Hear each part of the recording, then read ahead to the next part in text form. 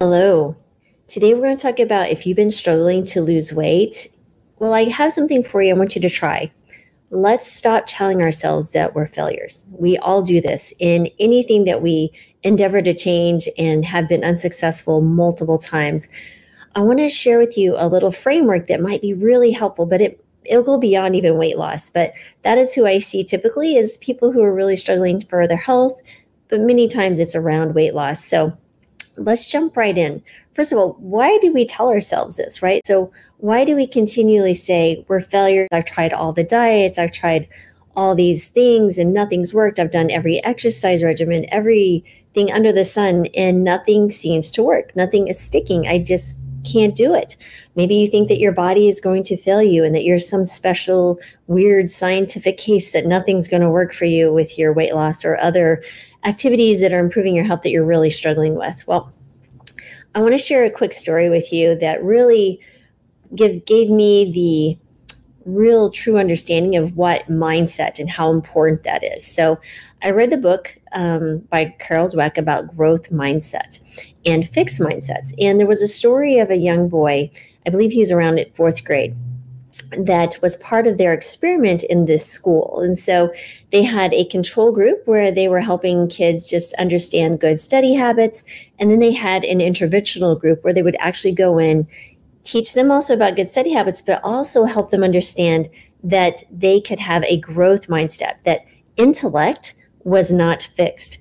And in this book, I mean, it's really the one piece that really stuck with me. This young child who was 10 years old asked the researcher, says, "You mean I don't have to be stupid anymore?" So if that doesn't break your heart, I don't know what will. And I feel so many times that we ourselves are telling ourselves, right, that we're stupid, that we just can't do it. We're not smart enough. We're not good enough. That is not true. And these are what we call limiting beliefs or a fixed mindset that we feel that things cannot change. So I'm going to go through this a little bit with you. Bear with me. I'm going to pull up my notes here. And the limiting belief around, let's say, weight loss is that you're failures because you cannot lose weight because you've tried many times. But again, you can reframe this with anything that you've struggled with in your life. Well, what causes us to believe that? Well, societal pressures, right? We see all the highlight reels of people's lives on social media, or maybe our friends or family, they don't struggle or they've been successful in other endeavors, and we just can't seem to figure it out. Repeated, let's say, again, failed diets, maybe it's internalized negative self-talk. That's such a serious thing to overcome, that negative chatter that goes on in our mind. And this all reinforces the belief, and that leads to hopelessness and defeat and shame and guilt. And I'm going to tell you right now, why isn't it true and what is true? Well, first of all, why it's not true that you're a failure, right? That you're doing something wrong. Well, let's talk about weight loss. Weight loss is complex, right? It's a process that has lots of different factors. It's including metabolism, genetics, lifestyle, age, lots of different things, gender. And then focusing solely on the scale really ignores the many positive changes that are happening internally and externally as you're finding health, right? You're embracing healthy lifestyles and you're doing different things. Labeling yourself as a failure ignores the perseverance and the effort that you've already done in your life and all the things that you've done before. So let's say that you've been working at this weight loss thing for, let's say, 2 or 3 weeks, and you had some progress and now you're seeing some stalling and you're just really frustrated. Well, first of all, you got to give yourself patience. And number 2, understand that you've gotten to that 3-week point. Or maybe you went out and you had a dinner and the scale went up a pound or 2 the next day because of all the salt and the water retention. And you're like, give up. That right there is number 1, that tricks us, right? We just feel like all that last 3 weeks that we worked on, or however long, it's all blown out of the water. It is not. So we have to remember that we've put in all this amazing work, and it doesn't get blown out of the water just from doing one thing differently. You just make a different decision with your next meal and move on. That's just a very small snippet of some of the things in the internal discussions that people have with themselves, and certainly some of the discussions I've had with patients and other people that I work with. So, but what I can tell you is true, is that you are resilient and you are capable of making lasting changes. That is no doubt in my mind. Understanding and working with your body's unique needs is really important. And that's what can lead to sustainable weight loss. And that's why I like working with CGMs and looking at labs and really understanding someone's current state of health, right? Not one one prescription is going to fix everybody. I do believe strongly in plants and fiber, but again, even within that, you can make some changes and some tweaking, and that can make a big difference in cholesterol levels and weight loss and a few different things. So remember, we want to shift our focus on health and well-being rather than just a number on a scale. That doesn't take into account your muscle mass, your body fat composition. All of that needs to be taken into play. And so I'm going to introduce this really simple thing called reframe, right? We're going to reframe our mindset. Just some ideas for you. If something does resonate with you, maybe journal about it, think about it, see what you can take and put it into your life.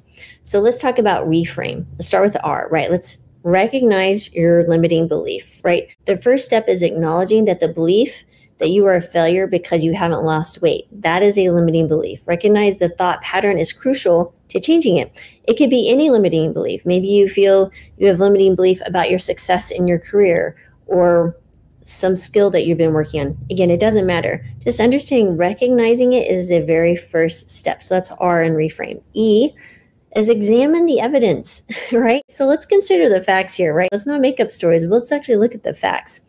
Weight loss is influenced by numerous factors, and not achieving your desired weight does not equate to failure, right? So let's reflect on effort and perseverance and all the things that you have done that are leading you to a healthier lifestyle or healthier body.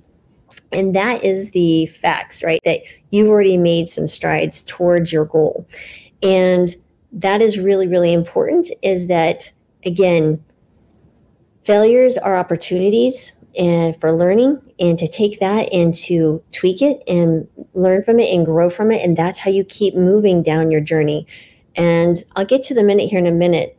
I'll get to my free masterclass in a minute, and how I actually discuss with patients how you create your own pathway and your own journey. And I'm there to help you, but we'll get there in a second. But examine the evidence. What are the facts here?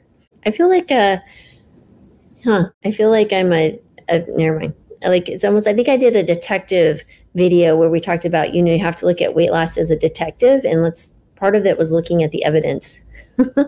F in reframe is formulate a new belief, right? So replace your limiting belief with a positive one. For example, I am capable of learning and growing through this journey. It could be anything. Focus on the progress that you've made and healthy habits that you developed. Again, they might be small ones, but it doesn't matter. I think I've shared this story that I had a patient who she needed to lose a significant amount of weight. She had diabetes, high blood pressure. I was just trying to get her to exercise. She's like, Dr. Myers, I can't exercise. I was like, okay, well, what can you do? She goes, I don't know. I don't have any time. I'm working. I'm just tired all the time. I was like, oh, how about this? When are you outside? She goes, well, I'm outside when I get in my car to drive to work and get out of my car to get back in the house. Okay, how about this? You get in, you drive home, you open the door, you leave the door open, you walk down to the end of your driveway and you walk back. Can you do that? She goes, well, of course. I was like, okay. She goes, are you serious? I'm like, yes, I'm absolutely serious. And so she started that. And before she left, actually, I literally did a pinky promise. This is a fun thing. I seriously did a pinky promise, a physical pinky promise, to make sure that she would go there and back, because she knew I was going to ask her when she came back. Well, I want you to know, after a few days of doing it, because she did, she walked down to the end of the driveway and back. She goes, this is crazy. I can walk around the block. So then she walked around the block. And before you know it, she's walking 2 or 3 miles. And then that little habit led to some different changes. She's eating healthier. She's moving more. She reverses her diabetes. She loses 60 pounds. And that all started with walking down to the end of her driveway. Now, some people may not think that that's something to actually celebrate, but it absolutely is, because you're taking the first step in your 1,000-mile journey. And it doesn't have to be overwhelming. Just start small. Okay, so again, you're changing your beliefs, because if you believe you can make it to the end of the driveway, you'll eventually believe you can make it around the block. You see where I'm heading here? Okay, we're formulating new beliefs by taking action too. So then R is reframe the situation. So shift your perspective, right? What you're seeing from viewing weight loss as a pass or fail test to seeing it as a journey. Sorry about that. as a journey, right? So you really want to see this as a journey of self-discovery and health improvement. You want to celebrate those small victories, which we just talked about, and understand that setbacks, again, are not even setbacks. These are opportunities for learning and growth so that you can accelerate your journey. A is align actions with your new belief. Adopt the behaviors that support your new belief. Walking to the end of the driveway is a good one.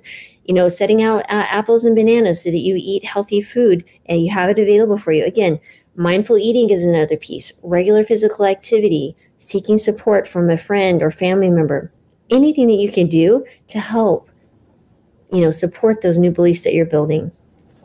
M is maintain the new mindset. Remember why you're doing what you're doing. Connect to your why. When you start saying, I want to lose weight. Okay, why do you want to lose weight? I want to lose weight because I want to feel better. Okay, why do you want to feel better? Well, I want to feel better so I can be more active. And why do you want to be more active? So I can play with my kids. Why do you want to play with your kids? Now we start getting into that emotional connection. When you start asking why and get deeper, right? Go to the root. That when you start feeling your heart move and your chest pound a little bit, that is the reason. That's the why, right? That is the reason you want to keep your new mindset. So just consistently reinforce this new belief with positive affirmations, setting realistic goals, the small ones, and then practicing self-compassion when there's setbacks and understanding failures are opportunities for learning and growth. I hate the word failure, but again, we have to use something to say that things don't go the way you want them to plan. All right. So E is empower yourself, right? So empowerment comes from within. You want to embrace your strengths because you have them. You've done hard things before. We all have. Acknowledge your efforts and trust in your ability to achieve your health goals because you absolutely can do this. I have no doubt. So again, just want to read over the reframe. I figured was something simple. I could talk about the different things that are really required to change your mindset and to really help you succeed is recognize your limiting belief, examine the evidence for what it really is. Don't judge it, just examine the facts, formulate your new belief, right? Reframe the situation, shift your perspective, align your actions with your new belief, maintain your new mindset, and empower yourself. So I hope you found that helpful. I was just really trying to get to this piece here, this 3-pound organ between our ears. It's so important. It will break you or make you. You just have to change what we're thinking and things will follow. I know it seems crazy and too simple, but it's so absolutely true, guys. So I hope you found this helpful. And below, you'll see a link for my free masterclass. It's 5 steps to master your metabolism and lose weight. There is where I go deep into understanding how you can actually understand your unique body needs, how you can create your own path forward and really find success in your health journey. So spent lots of time and it's really a culmination of all the years that I've been doing this, and I hope you found it helpful. But please check it out. Please subscribe wherever you're listening to this, or share this with someone that you feel that might benefit from this. I really appreciate you being here as always. So I'm sending you love, joy, and peace and healing and gratitude for being with me today. So appreciate all of you. Hope you found this helpful, and I'll be back later. And again, please feel free to register for the free masterclass. You'll see the link below. And you guys have a great rest of your week.